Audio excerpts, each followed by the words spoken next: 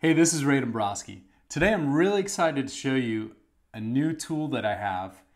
And this tool allows you to copy and paste your layered files, flat vector graphics, Photoshop files, anything, into a Photoshop document, make it look like it's printed on t-shirt fabric, and add texture that'll make your graphic look like it came from a thrift shop. So the tool I have is called Thrift Shop, and it's a PSD file. But first, I'm going to take this logo that I made in Adobe Illustrator and then just copy. And then I've opened up Photoshop here. And when you open up the Photoshop document, you'll notice there's 2 layer groups and 2 bottom layers. And the very top layer group is called Fabric Overlay. And what this is are different fabric textures that all have a different wrinkle pattern. And the reason these are useful is because when you're mocking all these things up, if you put them all in the same portfolio and they all have the exact same wrinkle patterns, it's gonna look fake. So here you've got actually 11 fabric overlays. One that's just flat, that doesn't have any wrinkle to it. So if you really wanna go clean, you can do that. I'm going to pick Fabric Overlay 4, and now I can just collapse that layer back, and I'll show you the layer group below that. It's called Paste Your Art in the bottom of this layer group and turn on visibility of texture layers. Sorry that's a long name, but I figured that's the best way to show people how to use this. And I just expanded that layer group. And you'll notice a bunch of different textures, and they all have little color keys here on the left side. But what you want to do is go to the bottom of that where you see the red layers. And just select one of those and hit Command V. And you can paste in your graphic as pixels or as a smart object. Doesn't matter. And your graphic can be multicolored, it can be one color, it could be a photograph. Doesn't really matter. It can even be a flat image that's, say, on like an orange background. As long as you're okay with keeping that orange background, it's going to look really great. But this graphic has no background on it, so I'll just paste it in here. And the first thing you'll notice is it doesn't really look good on blue. That's okay because we can change the fabric color. The second thing you'll notice is you might see some texture on there, and I'll tell you about that in a second. First, let's just make it look good. So I'm going to go to that very bottom layer, and it's called Shirt Color, and just go Image, Adjustments, Hue Saturation, and I'm going to turn the saturation down to 0, and just take the lightness down so it looks like a charcoal or really dark shirt. I'm going to hit OK. And all of a sudden it looks better. But back to the texture. Let me turn all the texture off to show you what it looks like. And this essentially is what our Illustrator document looked like. I'll just flip back to that. The only difference is you notice the fabric texture over top. So what I've done is I'll have my favorite textures automatically turned on when you open this file. So you can keep those, and the awesome thing about this is you can use any combination of these textures. So you can layer them up, so each of your graphics is going to look different. You can even move around the textures if you'd like. I am going to just keep adding until it looks really good.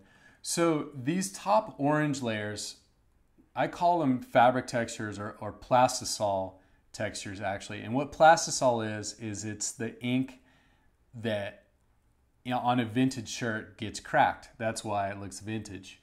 You know, back in the 80s, 70s, whatever, every single shirt was pretty much printed with plastisol ink. So when you throw it in the washer, it gets stretched, all that ink cracks. I got a few other really light fabric overlays. So if you want to zoom in really close and have these look really just dialed in, that's what you want to turn on. I've got some novelty textures here. A book cover from just an old vintage book I actually found down the street on the curb. And just some fabric overlays, even a denim that adds like kind of a nice texture. You don't really associate it with denim. It just looks like a distressed texture. And I've also got some other awesome novelty textures in here from my bad photocopy series on the Vector Lab. So when you get this template, you actually get all these textures built in for free. I've got cutting board, which is kind of the cutting board you use when you cut paper with an X-Acto. Just has a really nice effect. I've got some analog halftones in here, scanned out of a magazine from the 50s.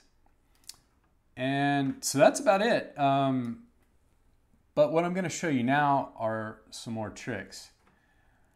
So you've seen how that looks with my thrift store logo. And again, the graphic is independent of the texture, which is really nice because you're not locked into anything. You can just turn on and off visibility, move things around. It doesn't mess up your graphic at all. Let me show you another graphic I've got. I've got this surfer guy on a transparent background. So I'll just copy that layer, Command C, and I'll paste him right in there, and bam, there's your vintage textures ready to go. We could be done, but there's one more thing. Let me open up Vector Labs logo here. And this is a vector image. Go Command C, and then open up our Photoshop document again. And this one I'm going to paste in as a smart object just to show you can.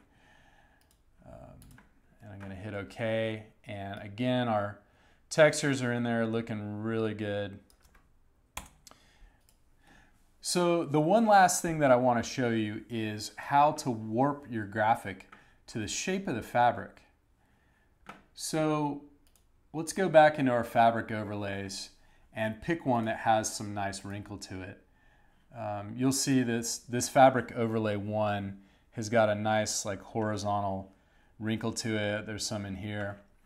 So now that that's visible, I go back to the graphic layer, highlight it, go Filter, Distort, Displace, and I think horizontal scale 30 and 30 works well with this resolution file, but feel free to play around with those numbers.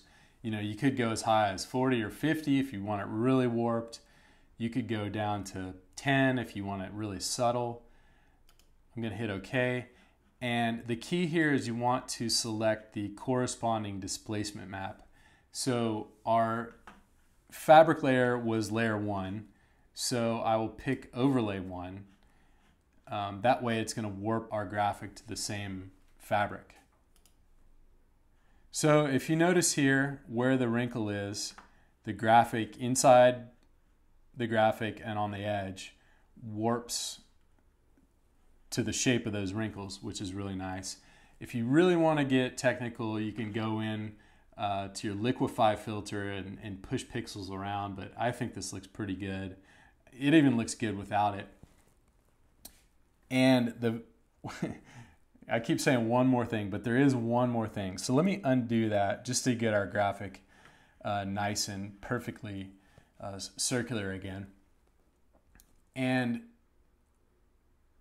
the cool thing about these is not only can you mock up your portfolio for Behance or Dribbble, or if you're trying to get a job or you're trying to sell a t-shirt graphic to someone, but if you're getting your graphic printed, these textures are also high resolution enough where you can use this to set up your graphics for screen printing. And really the only thing you need to do is turn off that fabric overlay. So now you've just got it on a flat image and your screen printer can go in and make separations off of this file. So there you go, super easy. check out the high resolution images I've got. There's a link below the video. Hope you like Thrift Shop.